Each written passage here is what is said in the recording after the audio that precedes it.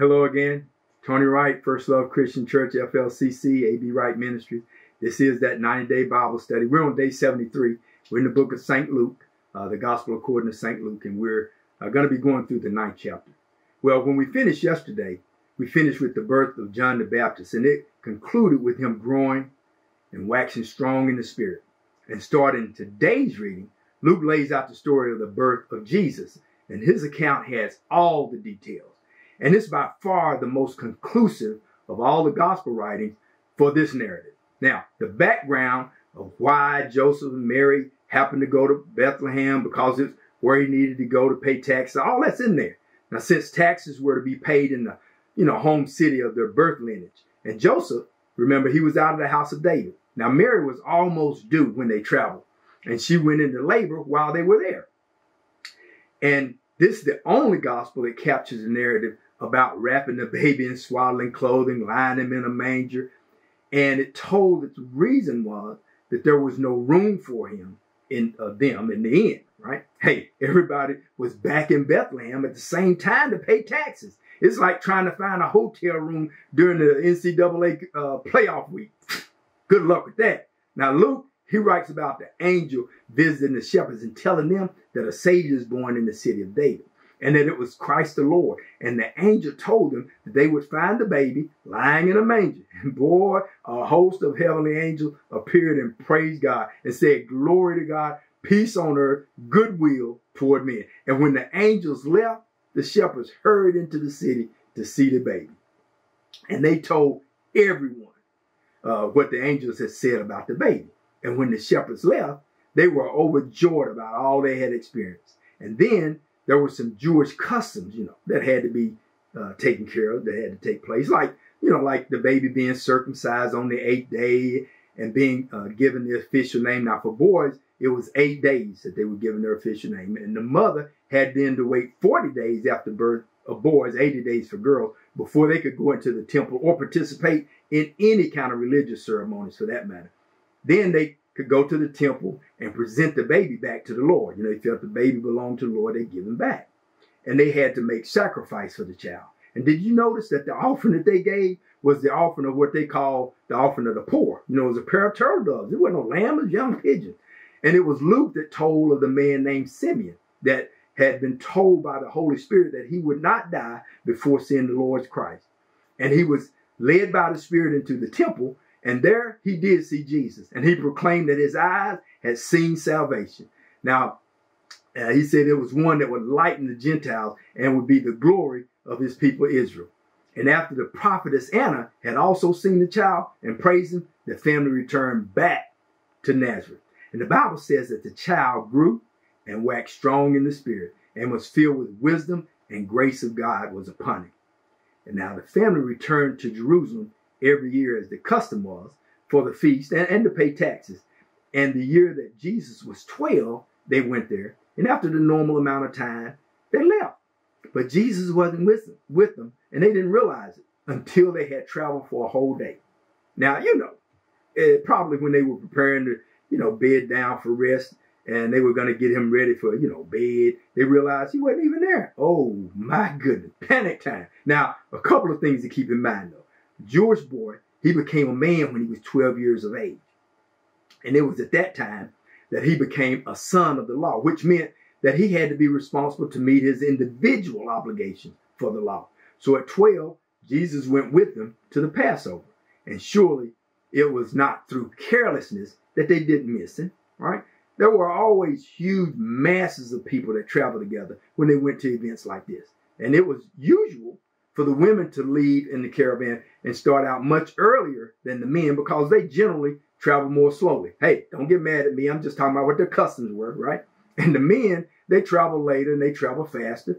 Then the two groups would meet when the evening encampment time was reached, right? The place they would encamp for the evening. And since this was Jesus' first Passover, Joseph, he likely thought it was Mary, that the child was with Mary. And Mary likely thought that the child was with Joseph. Kind of like when you're in the store and you think the child is with the mom and the mom thinks the child is with the dad until they hear the thing saying, "Clean up on aisle 12.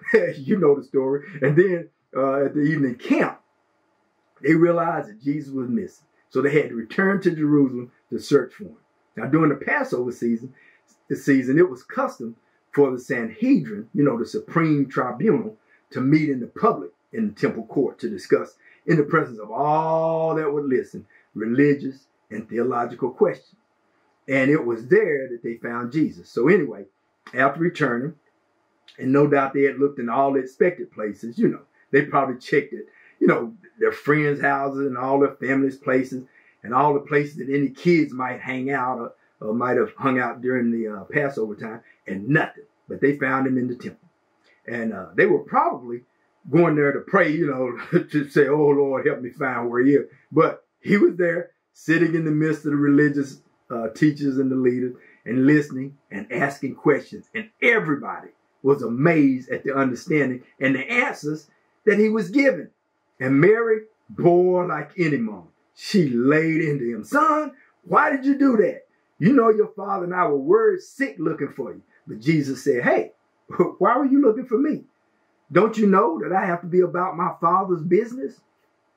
Now, needless to say, they were really a little bit confused about that one. But Jesus went with them back to Nazareth, and he stayed under their care, and he grew stronger in wisdom and standing, and he gained favor with God and with man. Now, Luke also spoke about John the Baptist's ministry, and he pointed out that this was a fulfillment of Isaiah's prophecy about the voice crying in the wilderness, preparing the way for the Lord. And Herod the Tetrarch was already upset with, John about him calling Herod out for marrying his brother Philip's wife, right? Herodias. And he just added this calling for repentance to the list of reasons why he was going to put John in prison. But before John was in prison, he baptized Jesus. And Luke also notes of the dove descending upon Jesus and the voice sounded from heaven saying, this is my son in whom I am well pleased. And after being baptized, Jesus was led by the Spirit into the wilderness and is tempted of the devil. But he shut the devil down on all attempts. Then when Jesus came back to Galilee, he taught and he preached, and all that heard him spread the word about him. But as we've seen before, those in his own city just did not accept what he was saying. Not because of what he was saying, but because of who was saying it. They asked, isn't it Joseph's son? And Jesus told them that no prophet is accepted in his own country. Then Jesus continued his ministry of healing and casting out devils. And Jesus consistently asked those who were healed not to tell anyone. But that just wasn't happening. They would go and tell everybody. And when the devils would say, try to say who Jesus was, he would silence them and cast them out. And afterward, Jesus went onto a boat that belonged to Simon Peter and was taken out into water where he spoke to the crowd. And afterward, he told Simon to move into the deep and cast the net. Now, Simon told Jesus that they had fished all night and nothing had been caught there. But he would do it just because Jesus had asked. And when he did, they caught so many fish that the boat almost sank. And they called a friend over with their boat, and it was filled too. And Jesus told them, told them all, Peter, James, John, to come with him, and they would become fishers of men. Now, Luke, he tells of Jesus healing a leper and the man that had palsy, some paralysis. And then Jesus called Levi, or Matthew, the tax collector, as a follower. And of course, the scribes and Pharisees, they tried to chastise Jesus for healing on the Sabbath. But Jesus showed how hypocritical they had been by asking whether it was lawful to do good or evil on the Sabbath. And Luke names a list of 12 that Jesus chooses as apostles. And his list occurs much earlier in his writing than the other writers, right? Then Jesus goes on to conduct other teachings, and he heals the centurion's servant, and he raises a man from the dead. And Luke tells of John sending 2 of his disciples to Jesus to ask if he was the one, or should John be looking for another?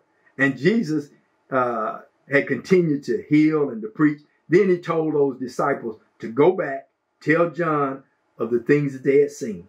And anyone that does not deny or reject him is blessed.